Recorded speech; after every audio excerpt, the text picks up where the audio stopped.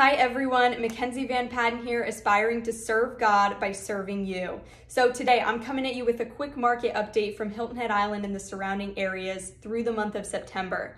So for the past 3 months, we've been seeing inventory increase, we've been seeing homes staying on the market for longer, we've been seeing more price reductions, and sellers are receiving just slightly less for their homes than what they were before.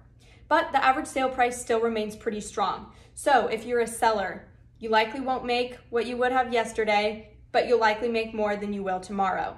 And as a buyer, guys, I know that 7% interest sounds scary, but let's put it into perspective, right? Since Freddie Mac started tracking records in 1972, that national historical average for a 30-year fixed rate mortgage for the past 50 years has been 7.81%. That's even higher than what we're at right now. So don't be discouraged. If you're looking at selling or buying now or in the future, let me know. Thanks, everyone.